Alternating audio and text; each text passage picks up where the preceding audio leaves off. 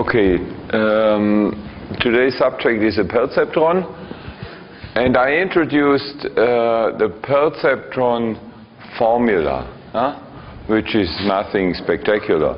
It's just, the perceptron computes a linear combination of the input features. The input features are these values x1 through xn. And then we compute a linear combination of these features. And then here there is such a threshold operation. Here. The weighted sum of these inputs, this weighted sum is compared to some threshold. And as you can see at the moment, this threshold is 0. So, if the linear combination is greater than 0, then the perceptron outputs a 1, otherwise a 0.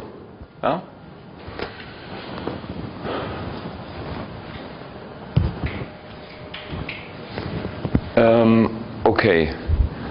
And as we already have seen, this weighted sum is a linear function. And if we look in 2 dimensions,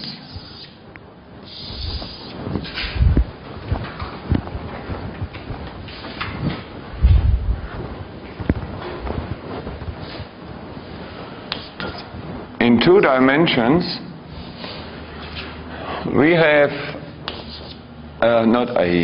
W1 x1 plus W2 x2 is equal to 0. Here it says greater than 0, but equal to 0 is the separating line, the line that separates the region where the perceptron outputs 1 and the other region. Okay, and such an equation with a linear left-hand side represents any straight line through the origin.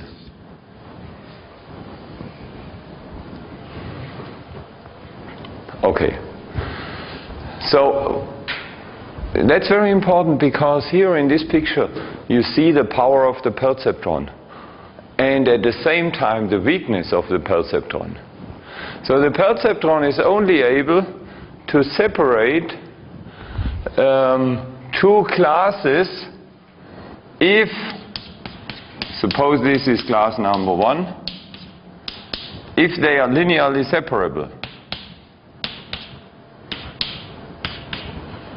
For example, these 2 classes can be separated by a perceptron. But if there would be one blue point here, it would be impossible.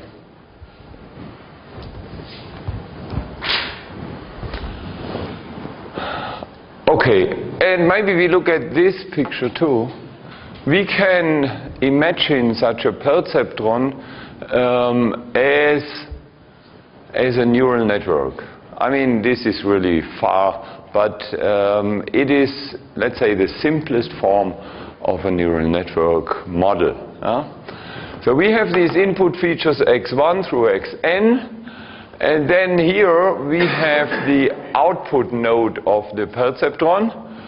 And so we imagine that inside here there is a summation operator which computes the sum of all the weighted inputs. So x1 times w1 goes in here and these 2. And then in there we compute the sum. That's what we have here. And finally, the sum is compared with the threshold, and then we output 1 or 0. Okay, yeah, and that's what we call a directed 2-layer neural network. But it's an extremely simple model, which is quite far from biological reality. But we will later on talk about neural networks in more detail. The input variables are called features. Okay, we talked about this already. Yeah. Okay, and now let's look at the important thing, which is the learning rule. And the learning rule determines the weights. The learning rule determines the weight vector given two sets of data points. One set M1 for the positive data points, or is it M plus, and another set M minus for the negative data points. Okay, and that's the source code. You see, these are the input parameters, the two training sets. Initially, this weight vector can have an arbitrary initialization. You may set it to 0 or whatever. And then we go into this loop. You see this loop repeats until all data points are correctly classified. Okay? So this loop may be, even if we don't know what happens inside the loop, this loop may be an endless loop. It may not terminate, in which case can you be sure that this loop will not terminate. Think of these data here.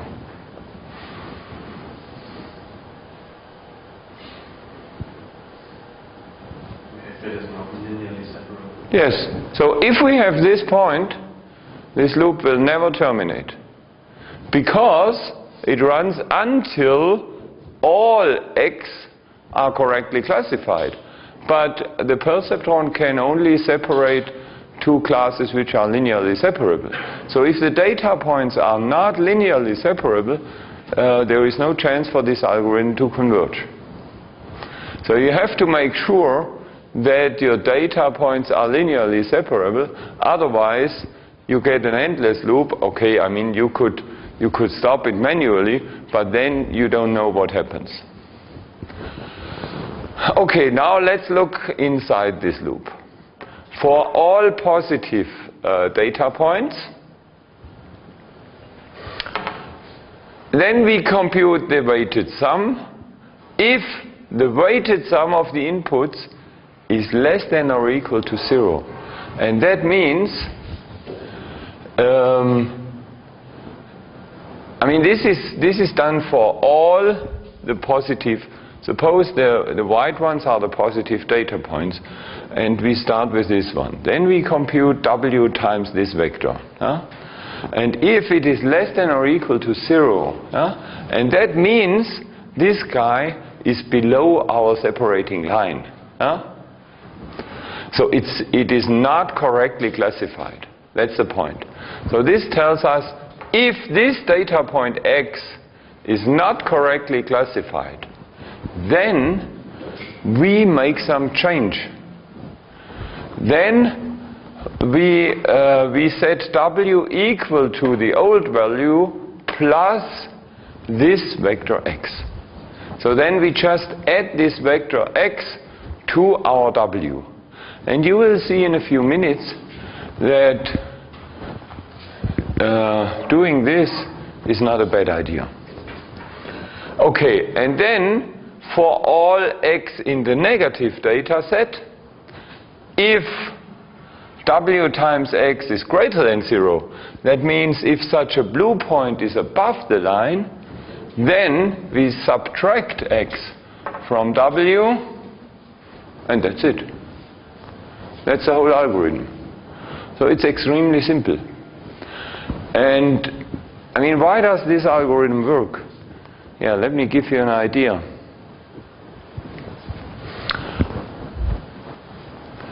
Yes, so what our perceptron does, I mean, here we have the core of the algorithm. This is part of the perceptron output function. We compute the linear combination of the x components. And if this x is not correctly classified, then we make this change. So the new w is the old w plus x. That's what we have here. This is our new weight vector. And now we just try, what does the new weight vector do if we apply it to our input x? So we multiply this new weight vector with x. And then we get w times x plus x squared. And what does that mean? I mean, look, this product, vector times vector, is a scalar. Yeah? It's the scalar product. So this result is just a number. And we add a number to this number, and this number is positive. Okay, and now remember, this product w times x was negative. This is negative. And when we add something positive to a negative number, it gets closer to being positive. If we are lucky, the result of this even is positive. But at least this operation, adding x to w, brings the result of our perceptron computation closer to positive. And that's what we want. So if this is not sufficient, then maybe other data points help us getting in the right direction. So let's look at this picture. The only data point which is not correctly classified is this guy. Oh no, maybe we should modify the example, because here it does not converge. Let's do it this way. Okay, here you can see there is a solution. And now what happens?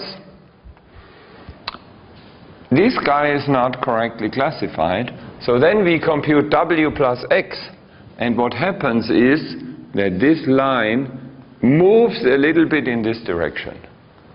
I don't know how much, but maybe so much. And then still this data point is not correctly classified, but our separating line is better. And then when we enter this loop next time, then we will do the same operation again. So we will again move it a little bit into this direction, and then hopefully we get this. And in this, at this position, our algorithm stops, because now all data points are correctly classified. That's the idea behind the perceptron.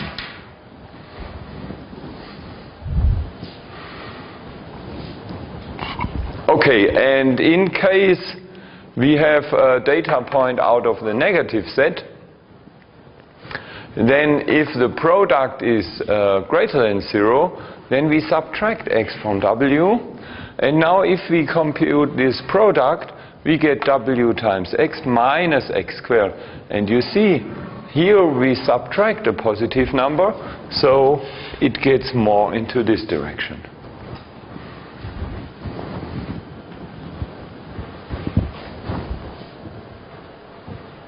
Okay, yes, and here I have an example, a really tiny, simple example where you see what happens when we apply the perceptron algorithms. We have, this is our positive data sets with 2 points, and the negative data sets with 2 points in 2 dimensions. Our initial weight vector is this, and that means our separating line is this, x1 plus x2 equals 0. Okay, and now let's look at the picture. This is our initial situation. These are the 4 data points. This is the positive class, is it? Let me see. It's 0 and 1.7 or something. Yeah, 0, 1.8. This is the positive class. Okay, so the black points are the positive class, the circles, the negative class. Okay, and as you can see, only this point is not correctly classified, and also you can see there is a solution. So the data points are linearly separable. Okay, and this is our initial weight vector. Yeah? And this is the separating straight line. And now, as you can see, or let's say it looks like our weight vector is orthogonal on the separating line. Why is this? Think about vectors. What does it mean for two vectors to be orthogonal? Yes, the inner product of the two vectors has to be 0. Then they are orthogonal. Okay, and now the equation, this is the equation. Let's write it as a vector equation. W transpose times x is equal to 0. Huh? Okay, W is a vector. And x, where do we see x on this green line?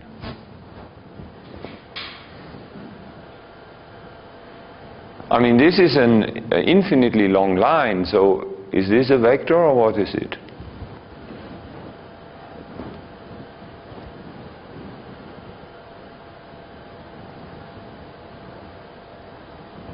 I mean, this green line is the set of all vectors lying on this line. All vectors starting in the origin, so this may be an x vector. Now let's draw it.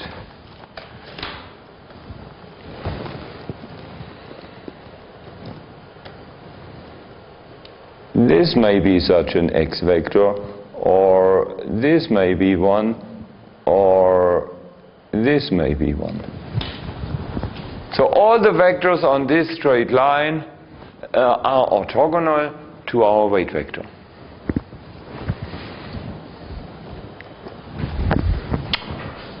Okay. So it's easy to see when we know our weight vector how our separating line looks like. Okay, and now what happens? We go into our Perceptron learning loop. And then we start with all the positive data points if W times X is not greater than 0. W times X is greater than 0 for these two because they are correctly classified. And now we go into the loop for the negative points. This point is correct, but this one is not. So for this one, what do? We subtract this vector, and this vector is, I mean, it's this vector. We subtract this vector from our weight vector. So we take the negative of this guy and add it to the weight vector. That's what we can see here, hopefully in gray. Yeah? Maybe I'll draw it again.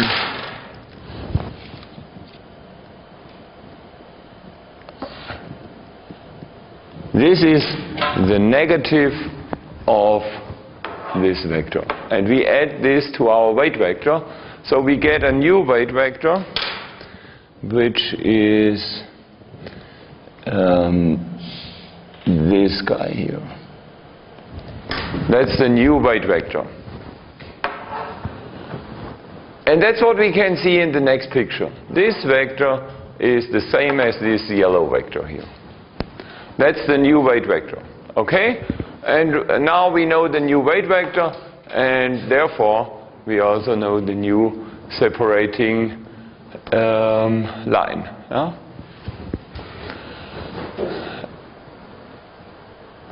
And now we continue.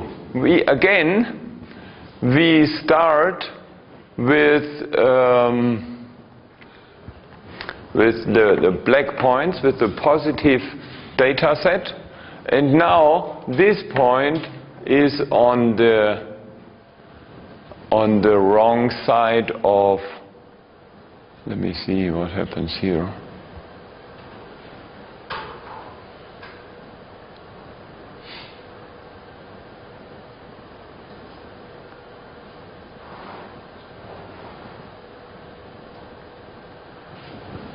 What did we do here? Oh yes, I see, okay. Yeah, so I'm sorry, this was actually an error what I did here. I forgot to look at the positive data points. Huh? I just looked at the negative data points, this one, and now this data point is on the wrong side of our line. So we add the negative of this vector to our weight vector. That's what we have here. And therefore our line turns around like that. Okay, and now we are here, and still this point is not correctly classified. Or what?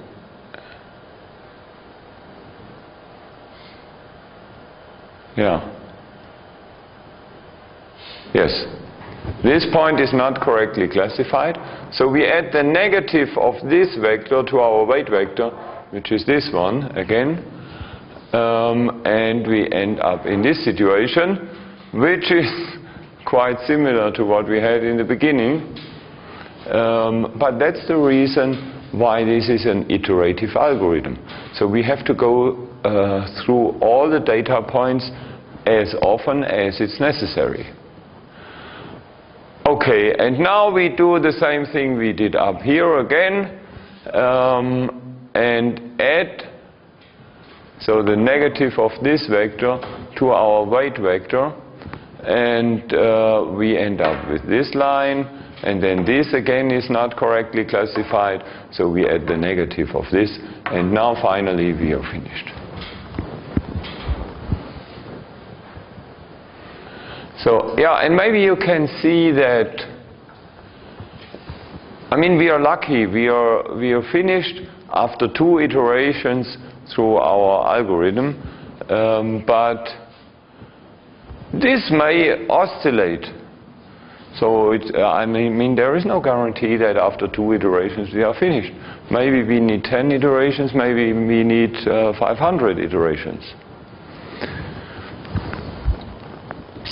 But the good news is this algorithm converges. There is a convergence proof for this algorithm. And that's what we see in this theory.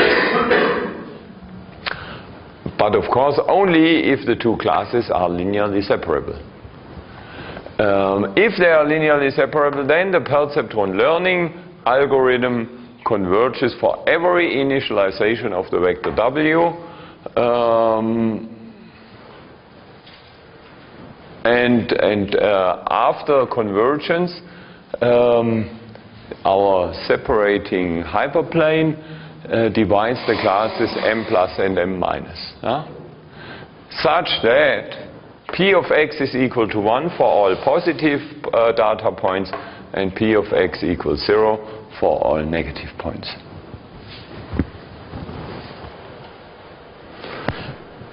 I mean, I don't give you the proof here, but this is part of the core of the proof.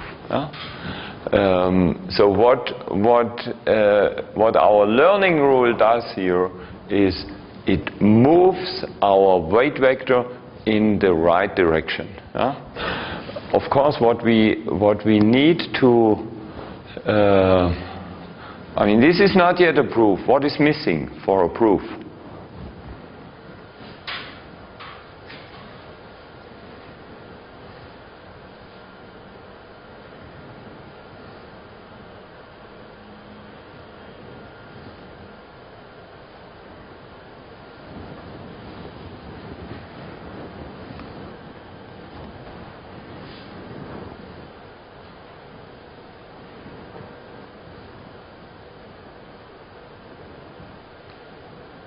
Why is this no proof?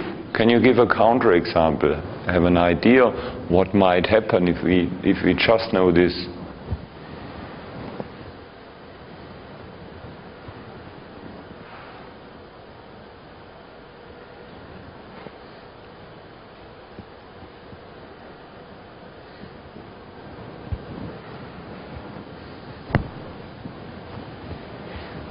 Look at our example. What might happen is exactly what we had here. With this point, we move the line over in this direction, but this was way too far. And then we move the line back, and it's almost at the same position as it was in the beginning. So it might happen that in the next step it again moves so much in this direction and back and forth again. So it might end up in oscillations, and of course that has to be proven. I mean, in the proof they show that these oscillations, they decrease. They're getting smaller and smaller, and that's what you can see here too. Now this line doesn't go so far to the right. And why? Why do these oscillations decrease? Here in this example you can see the weight vector is getting longer. The weight vector is getting longer, and if this weight vector is longer, then the relative turn of the weight vector is smaller, because the length of this delta vector is the same as it was here, but the weight vector here is longer. And that's why the angle is smaller here.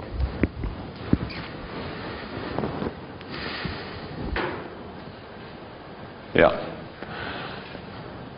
Okay, and maybe we get an idea about how we can improve this algorithm from seeing this. So what you see here is our negative x vector that we add here is too long. Maybe we should go into this direction, but much shorter, just this little bit, and then we would turn the line like that. So we should not. The idea is these weight changes, W is equal to W plus X.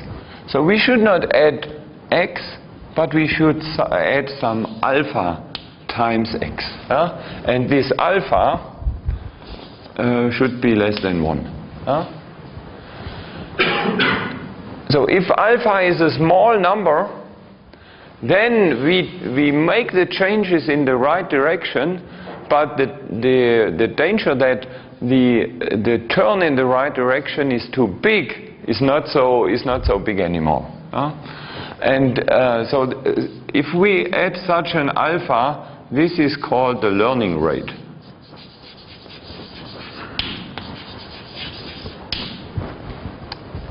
So the learning rate tells us how fast we want to learn.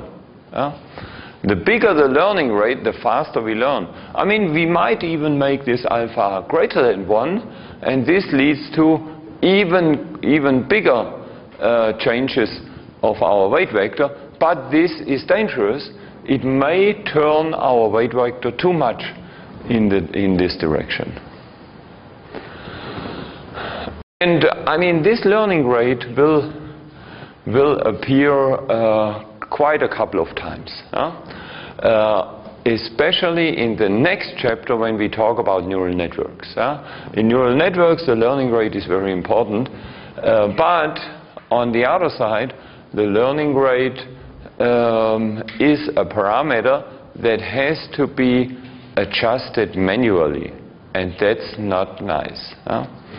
Because of course we want to have we want our learning algorithms to be fully automatic, and the more parameters you have to adjust manually, the more it's not automatic. Okay, so we proved convergence. Yes, okay.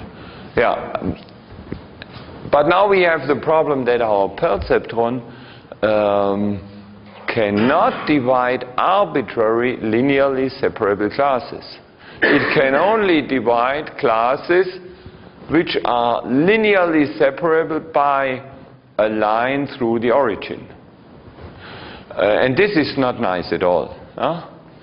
So now we will use a nice little trick to such that we can use our perceptron algorithm, this simple perceptron algorithm, and with this algorithm we will be able to separate data points arbitrary data points which are linearly separable. So what we want to have is such a hyperplane. We want to have a hyperplane with a fixed theta on the right hand side, and this corresponds to a line which is shifted away from the origin.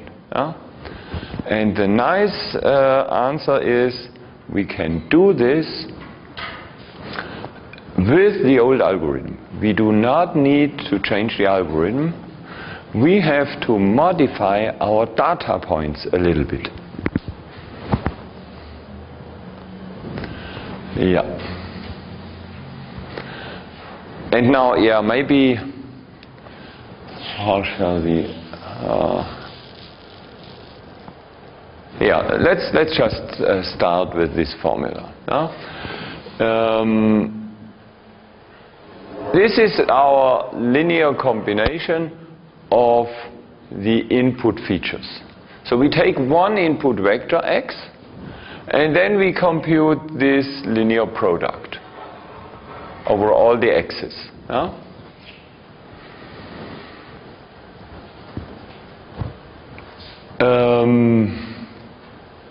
Yes, and so yeah, what we do now is, if these data points are two-dimensional, let's write them down.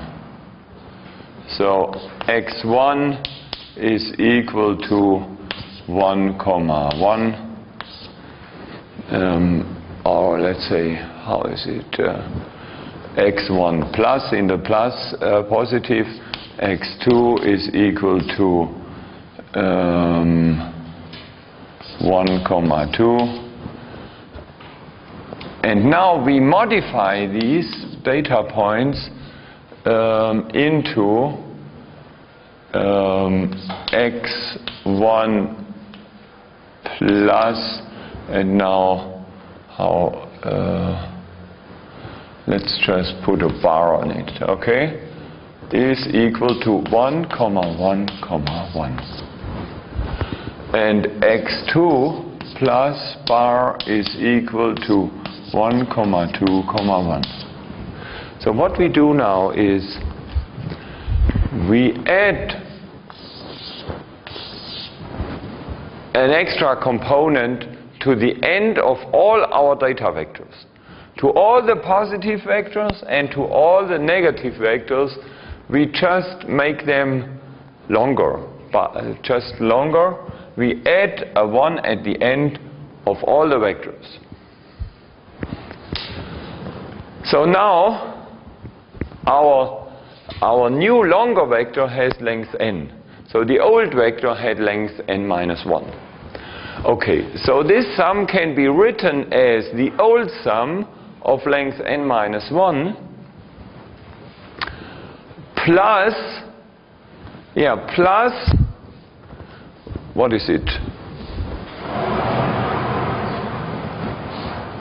So the sum I equal 1 to n wi xi is equal to the sum I equal 1 to n minus 1 wi xi plus wn xn. Okay? And now you see why we added a 1 at the end of all the vectors, because now this xn, this is equal to 1. So we get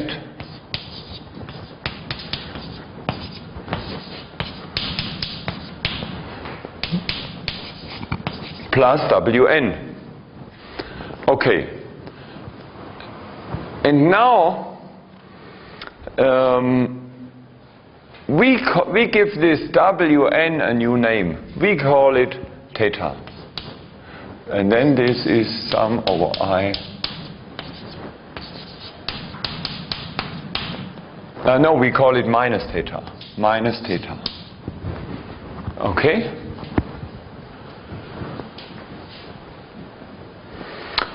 And this, what we had here, is our separating hyperplane. If this is the separating hyperplane for an ordinary perceptron, then the whole thing has to be equal to 0. Okay, and now we take this equation and bring the theta on the right hand side, and we get sorry, this must be n minus 1 here and here.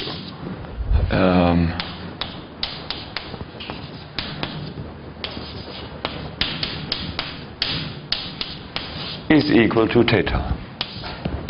And we are finished.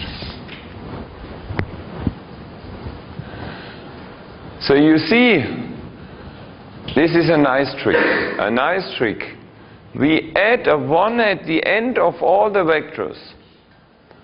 So we make the vectors longer. From length n minus 1, we come to length n. And because the last component of our vector is constant all the time, it is 1 all the time, we can just omit this xn, so we get the wn. So this last weight wn, we can see this last weight as a constant threshold. It's not multiplied by x, and therefore we bring it to the right hand side, and now we have this equation is the equation of an arbitrary separating hyperplane which is shifted away from the origin.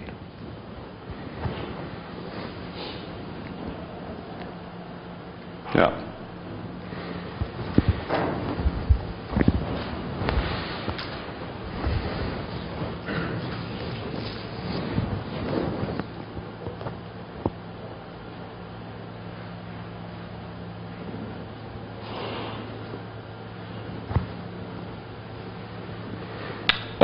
Oh yes, what did I want to say else?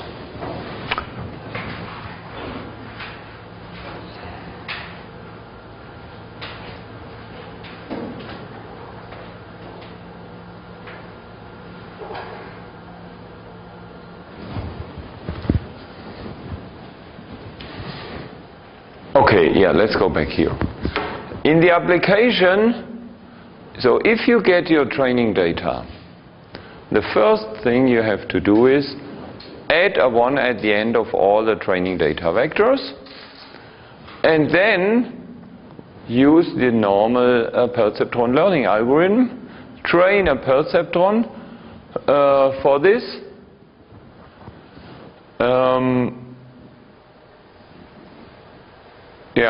And then you can apply this perceptron to new data points, but of course you also have to add a 1 at the end of these new data points. And then it will work correctly. Yeah, and the interesting thing is that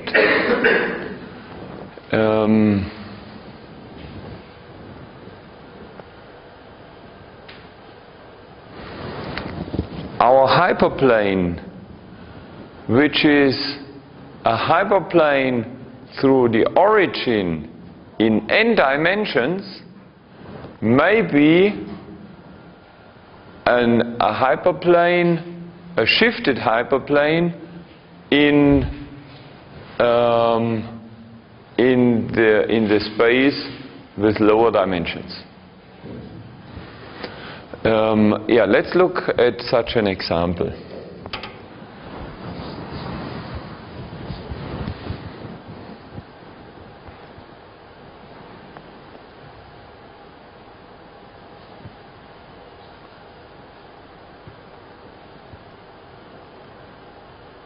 Yeah,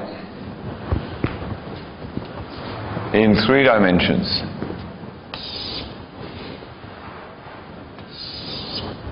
In 3-dimensional space, let's use a hyperplane defined by 2 vectors. Yeah, which one? A hyperplane through the origin.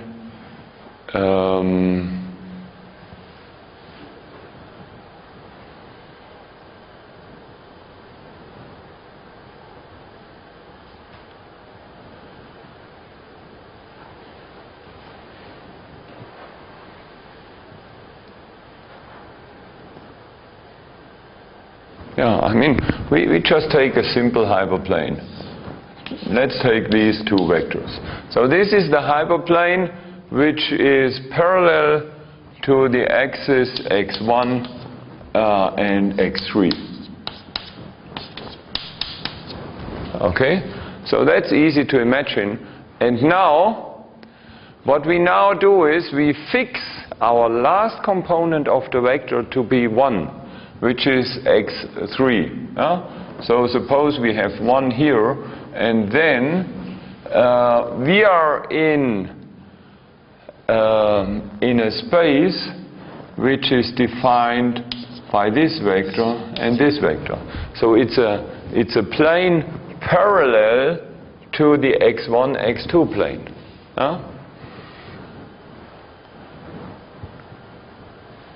Yes, okay. And now what is the separating line in this space?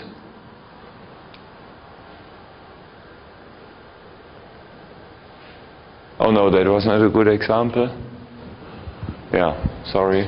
Because the separating line is now the x2 line. Sorry. So we have to use, let's put this vector here kind of diagonal. So this vector should be in the middle between these 2. So our separating hyperplane goes like that. And now if we put x3 equal 1, then here, all our data points lie in this plane defined here.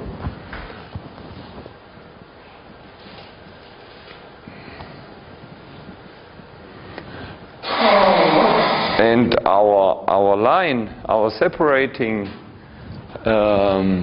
straight line in this new space now is the intersection between this yellow plane and this plane here. And the intersection, yeah, as you can see, this may be a line which is it parallel to this? Yes. So it's this line, which does not go through the origin. Yeah.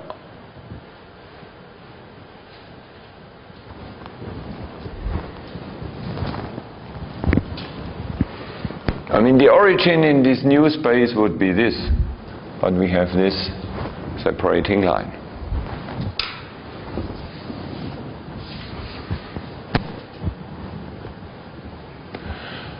So the trick basically here is we add a new dimension to our data points.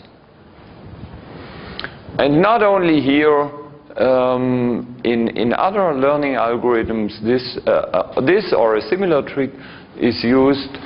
We just add dimensions. We add dimensions, and from adding dimensions, we can make our data points linearly separable. So in the new space, the data points are linearly separable. Yeah.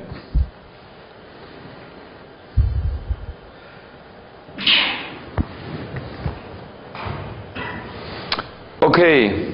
Yes. Okay. And from this, we have actually proven now this new theorem, which is now the convergence theorem for arbitrary linearly separable data points. So a function f can be represented by a perceptron if and only if the two sets of positive and negative input vectors are linearly separable.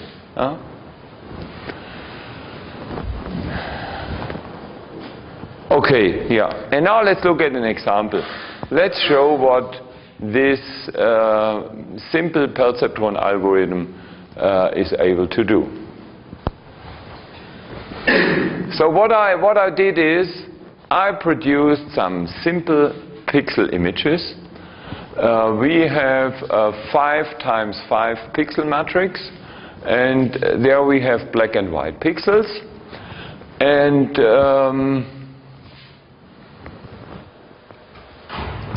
I mean, as an input for the perceptron, I represent such a pixel matrix just as a vector. So we just add, so it's a vector of length 25. It's a vector of 25 numbers 1 and 0. Okay, and the black ones are the ones and the white ones are the zeros.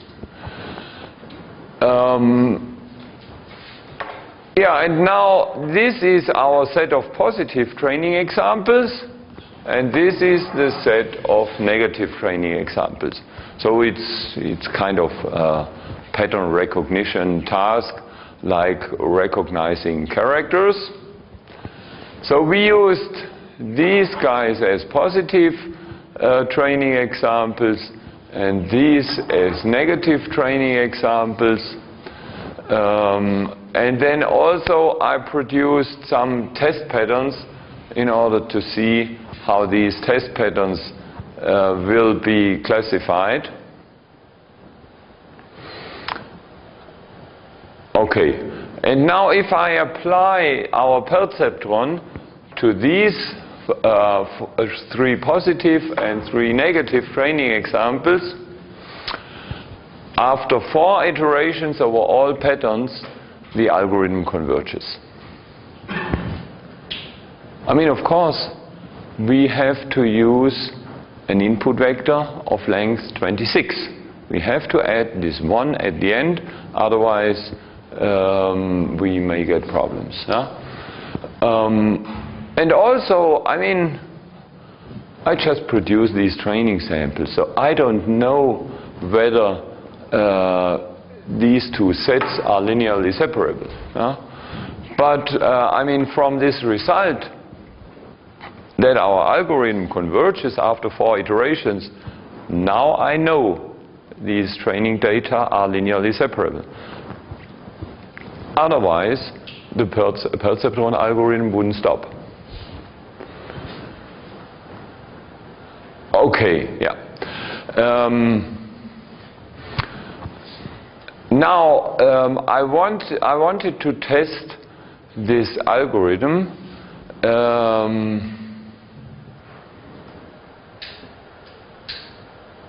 I mean, basically, I wouldn't need to test the algorithm. Why is it not necessary to test this algorithm? Because when the perceptron learning algorithm stops, I know that it classifies all 6 training samples correctly. But I want to check whether this algorithm is fault tolerant. So what I then did is I took all the training examples and flipped a number of bits. In the first step, I flipped one bit in all the training samples. Maybe I flipped this bit here and this bit here and this bit here, or any other bits. Yeah? And then I check. I mean, it would be nice if only one bit is flipped, that it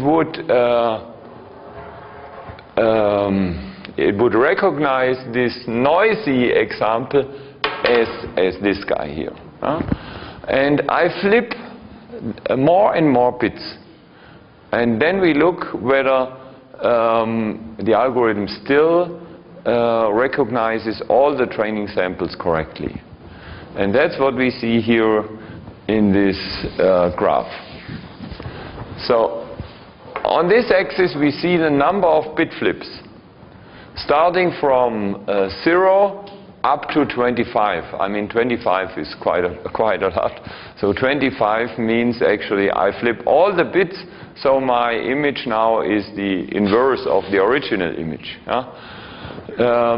And you can also see that in the middle between 0 and 25 here, it is kind of impossible to recognize the image, because I mean, this is the inverse image. This is the inverse image, which is quite similar to the original image.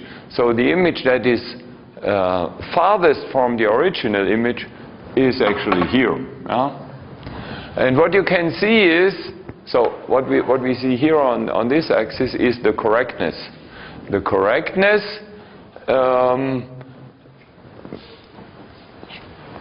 this gives us the relative, the relative amount of training data being recognized correctly. So a 1 means all training data are correctly, not training data, all test data, all noisy test data are correctly classified.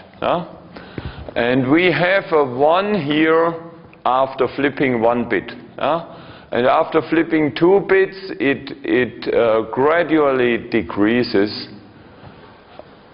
And here in the middle, we have something a little bit below 50%.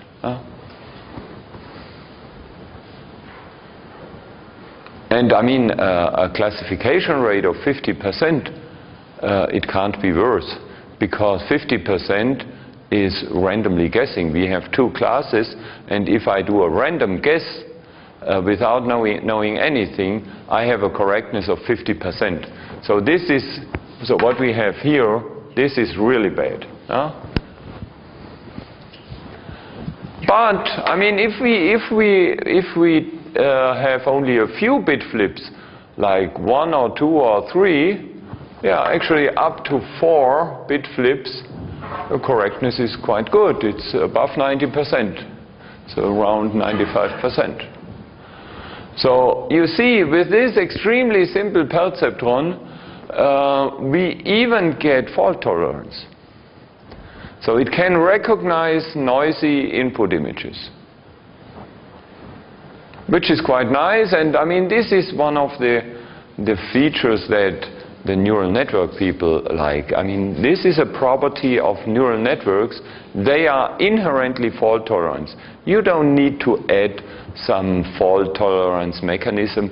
They just are fault tolerant. Okay, yes. Optimization and outlook. We have slow conversions. This is an unfortunate property of the perceptron, especially in higher dimensions. I mean, if I use such tiny toy examples, then everything is, we have no problem. But in high dimensions, think of such pattern recognition examples. If we do pattern recognition on 1,000 by 1,000 pixel images, then our vectors have a length of a million, and that means our space has 1 million dimensions, and then things are getting harder. Yeah. Okay, yeah. And so we already talked about one optimization idea, which was adding such a learning rate. Yeah.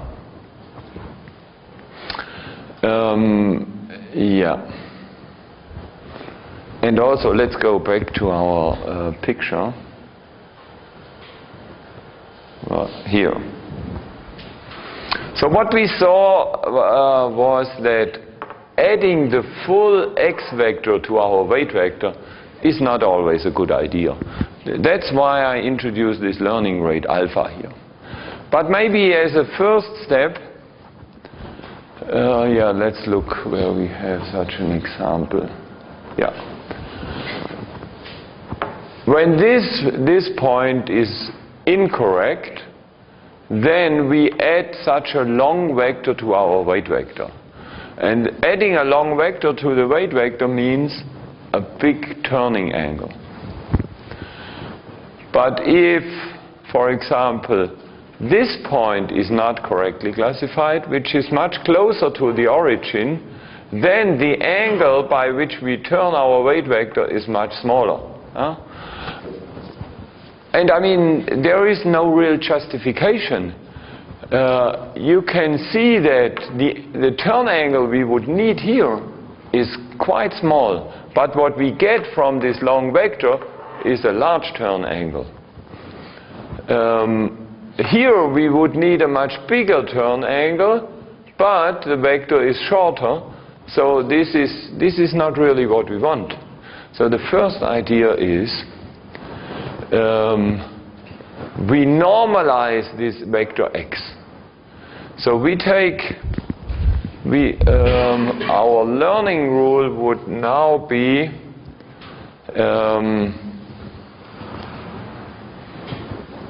w is equal to w plus x divided by the norm of x. So we just add the normalized vector x.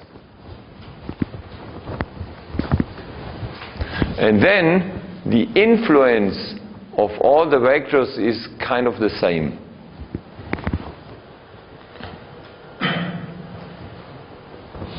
Okay, yeah, that's what we do here. Yeah, and also we can use a better initialization of our weight vector. So in the algorithm it just says you can use any weight vector, whatever you want.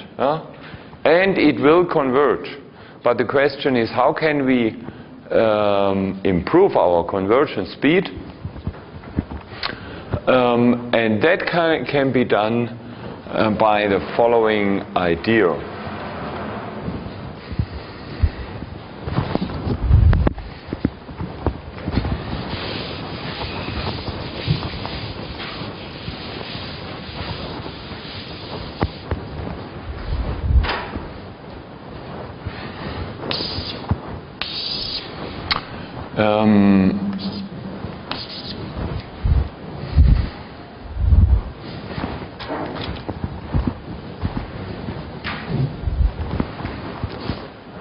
Suppose this is class number 1.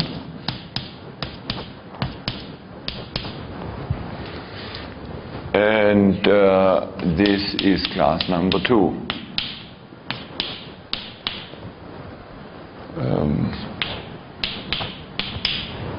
Okay.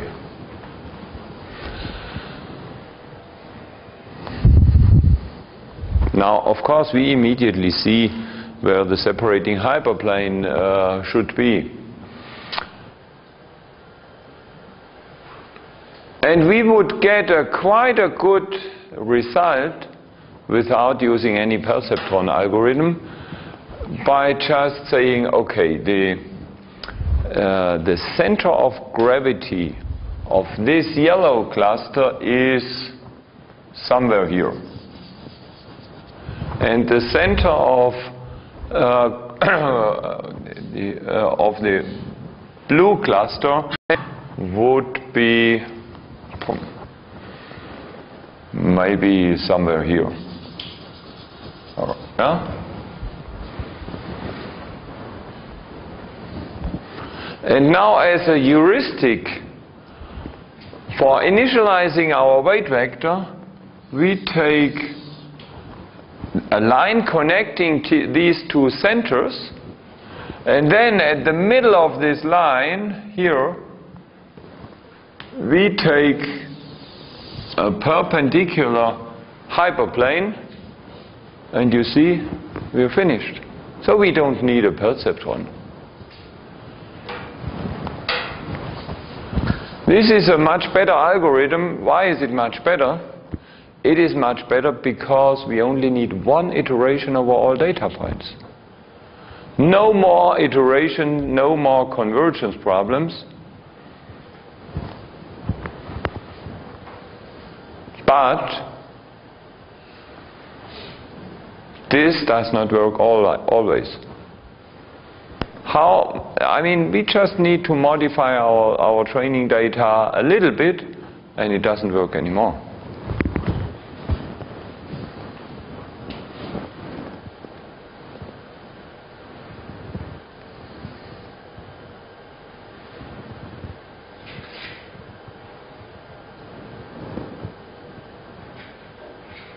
Can you give me an example where this simple heuristic doesn't work?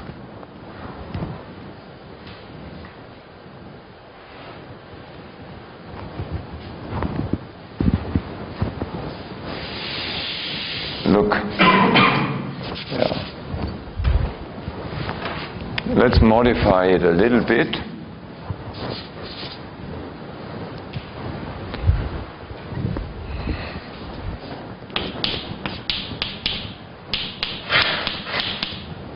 We add some more points. So we have really much weight around this point, and here the same.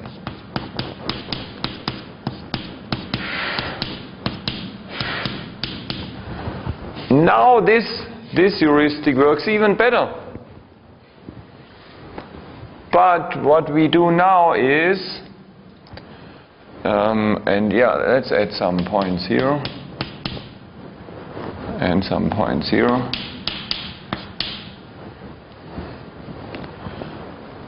Now let's put one yellow point here and one blue point here.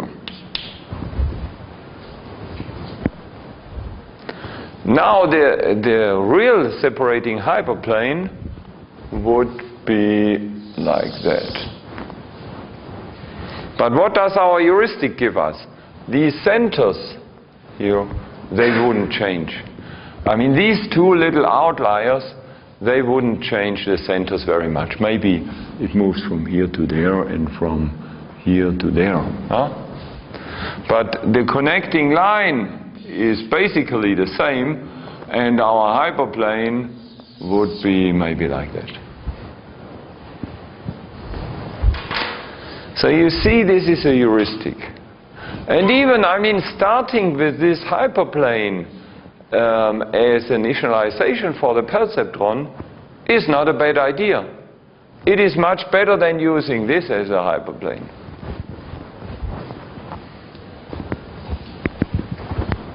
So this, I mean, this can only give us a good initial, a probably good initialization for our weight vector. And this is the formula. So this is the center of gravity for the positive data points. This is the center for the negative data points. And the difference between these two vectors, which is this one, that's what we use as our weight vector. And you know, the weight vector has to be orthogonal on the separating hyperplane. Okay, yes. But still, the perceptron can only separate data classes which are linearly separable. And this is, of course, a disadvantage. So if our data points are not linearly separable, then we are getting severe problems with the perceptron. But I mean, there are types of neural networks, multi-layer networks, for example, backpropagation, which are more powerful. They can separate data classes which are not linearly separable, and we will see them later when we get into the neural networks chapter. Okay, yeah, now we look at a second learning algorithm, which is even simpler than the perceptron. This is the nearest neighbor method. Yeah. And the nearest neighbor method, the idea is completely different. I mean, what we did here is we take our data points and then apply these learning algorithms to our data point, and after learning, our knowledge is represented inside our brain. Now, yeah, tell me, where is the knowledge stored? Where in our brain is the knowledge about the data point stored?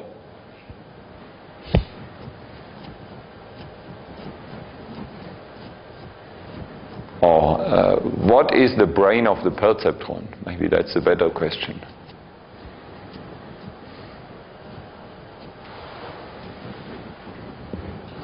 Weights. Yes, the weight vector is our storage. Huh? Okay, so this is the idea of the perceptron. We compile our data points into this weight vector. And see, look at this example. Maybe we have 100 data points, but in a two-dimensional world, our weight vector consists of two numbers. So we compile, if we have 200 data points, two components each, so we have, in the beginning, the data points consist of 400 numbers. And now what we do in the perceptron, we compile these 400 numbers into two numbers. Two numbers. So this is really like a data compression method. And learning basically is data compression. Huh? Think of what you did at school. I still remember mathematics, and even at school I thought I like mathematics because I don't have to memorize so much stuff. I mean, I do exercises for learning multiplication. I do maybe 100 exercises, which are kind of 100 data points, but inside my brain, once I understood how multiplication goes, I just have to memorize, I don't know, 3 rules. And that's it. And with these 3 rules, I can in the future solve infinitely many multiplication problems. So learning basically is data compression. Data compression, that's very important. Huh? And that's why I hated learning vocabulary, learning poems and all that stuff, because here you really have to memorize every word. Even little variants of a word have to be memorized. Okay, yes. So that's very important. Learning basically is data compression. If you do no data compression, you have a problem. Because I want to generalize. Think of the mathematics stuff. As soon as I know these 3 rules for multiplication of 2 numbers, I am finished. But these guys who do not know the rules, but they know the training examples, they may have a problem. If you only memorize the training example, what can you solve then? You can solve your training examples again, but nothing else. So you can solve 100 problems, but if you memorize the rules, you can generalize. You can solve infinitely many problems. That's very important with machine learning. So all machine learning algorithms should be able to generalize from your training data to an infinite set of arbitrary new data. And the perceptron does. It compiles the training data into this weight vector. And what you can also see here, that's also important.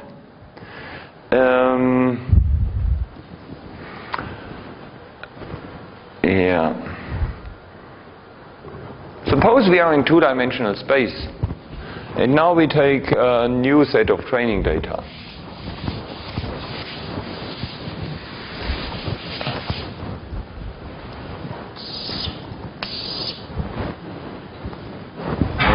Let's make them blue and yellow again.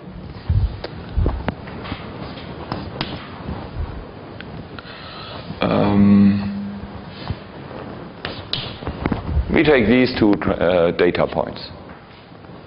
Oh no, let's put the blue guy here.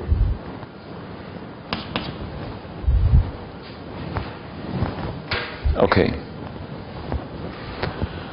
And now we train our separating hyperplane, and the result may be this. But it may as well be this, or it may be this. And these three hyperplanes, they are as different as it can be. This effect is called overfitting. Why is this overfitting? Because actually here our learning is no data compression. I mean almost no compression. Okay, here we need two numbers. This is two numbers. This is two numbers. So we have four numbers in our data points and two numbers in the weight vector. This is a compression by a factor of 2, which is which is not enough.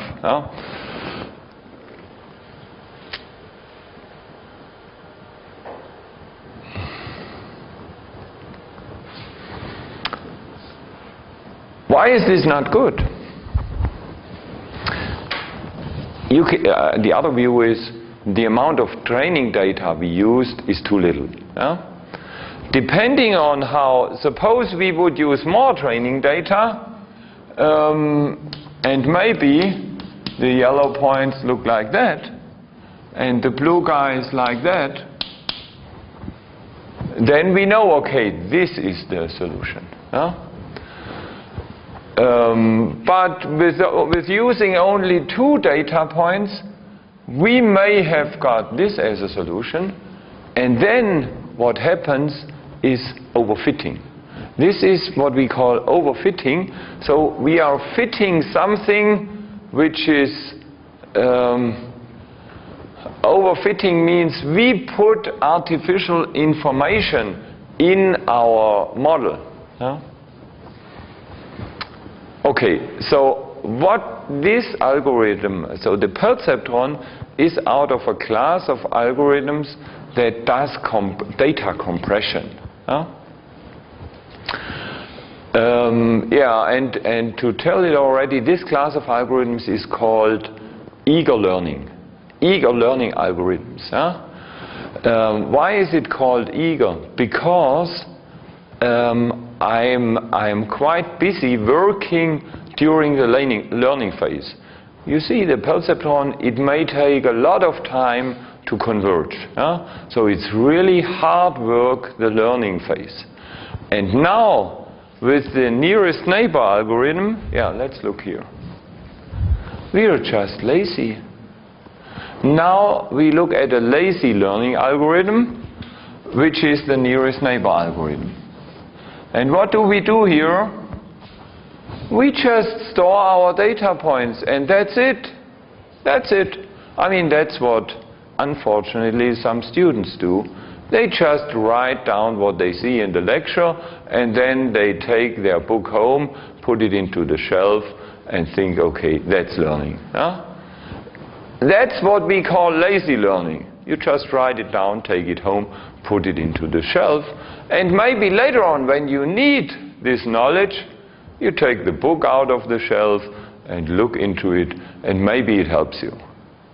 Of course, it may help you if it's just a poem that you store in the shelf, and then of course you can read it again, or if it's vocabulary. But if it's about mathematics, maybe it doesn't help you.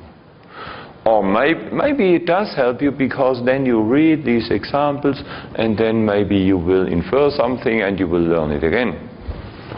Okay, but that's the difference. Lazy learning is just writing the training data down here and storing them. That's it. I do basically nothing during lazy learning. Okay, but lazy learning is actually, I mean, it was in the last 20 years, the power of lazy learning was extremely underestimated. And nowadays, during the last, let's say, 3 or 4 years, machine learning experts, they recognize the power of lazy learning. I mean, it's different to us humans. For us humans, lazy learning typically is not so good. Yeah? But for the machines, for the computers, lazy learning is extremely powerful. Yeah? So we should not underestimate the power of lazy learning. How does lazy learning work? We just store our data points. And now, I mean, what do we want? We want to have a classifier. We want to have an algorithm that, given a new data point, classifies it correctly. So here we have the separating line for the perceptron. Now the perceptron, if a new data point, maybe this one, comes, the perceptron would immediately tell you, okay, this belongs to the blue class. That's it. Okay? That's how the perceptron works. But now we do lazy learning, so we do not calculate this separating line. What do? We just store the training examples, and now when this new point comes, we do nearest neighbor calculation. And what happens?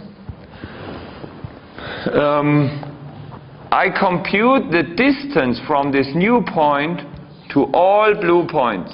To all blue points. Okay? And the distance to all yellow points. And then, among all these distances, I take the minimum. And the minimum, of course, is this guy here. This is the minimum distance. And now I know which is the nearest neighbor to my new data point, which is this guy, and I will classify the new data point, I will put it into the class of this nearest neighbor. That's it. That's lazy learning. Okay, and this lazy learning is extremely powerful. First, it's extremely simple. It cannot be simpler. I mean, if I ask you to program a lazy learning learner, that's just trivial. You just store all the data points and that's it.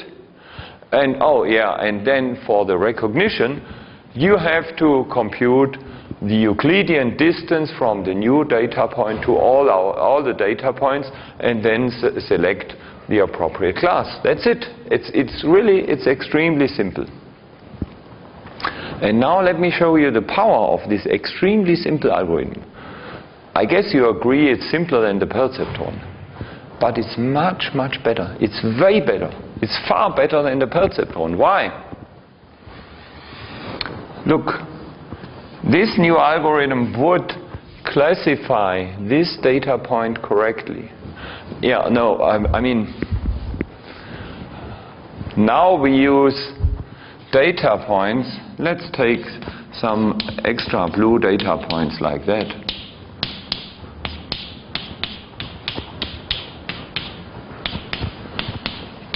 And now our data set is extremely not linearly separable. But nearest neighbor would actually find a separating line which it looks like that. No problem. I mean, this is the set of points where these blue guys are the nearest neighbors. This is the set of points where the yellow guys are the nearest neighbors. So nearest neighbor algorithm is extremely good in terms of difficult classification problems.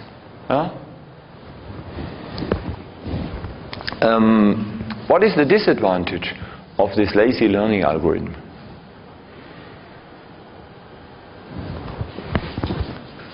Look at what we did here, this nearest neighbor calculation. There is a real drawback to this algorithm. It's hard to calculate where the point belongs to when you have to store all the points. What do you mean with harder? What does harder mean? With the Perceptron, you have just to look a bit above or below the line, and there you have to compare each of the Yes, so it takes much more computational effort. In the Perceptron, you only have to execute if w times x greater than 0. That's extremely simple. I mean, this is a calculation which takes you maybe a nanosecond. Now suppose we have 1 million data points. Then we have to compute the distance, the Euclidean distance from our new point to 1 million data points, which costs you maybe a few seconds. If the dimension of your space is large, suppose we have a 100-dimensional space, then computing the distance from this point to one point already costs us some time, because we have to compare 100 components, square all them, and then the square root. That costs you a little bit of time. That's comparable to what the Perceptron does. But we have to do this 1 million times, so the computational time is 1 million times what the Perceptron needs in the recognition phase. That's the real drawback, and that's why we are not yet finished with the machine learning chapter. If we wouldn't have this problem, then everybody would use nearest neighbor method all the time. But, I mean, this nearest neighbor method, what we are missing here is the data compression part. Data are not compressed at all. We just store them. This data compression is missing. And the data compression, compressing the data into this weight vector, really reduces the amount of knowledge we have to store, and it leads to very fast computation in the recognition phase. Okay, so much about introduction to machine learning. So I hope you now got a little bit the flavor of machine learning and learned about the difference between eager learning and lazy learning. And we will see a couple of other, of course, better learning algorithms in the next few lectures.